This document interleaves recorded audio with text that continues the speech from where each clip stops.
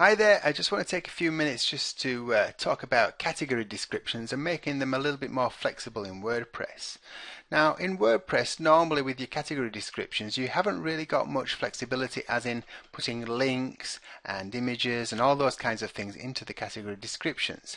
But there is a plugin which can help you a little bit, and it's called Allow HTML in Category Descriptions. So it allows you to insert any HTML you like into a category description. You can see here I've made a link here, which is really handy especially in SiloStorm, because you want to be able to link from your category descriptions back to your main page using your keywords. So if you want to be able to do that, you're going to need a facility to be able to insert links.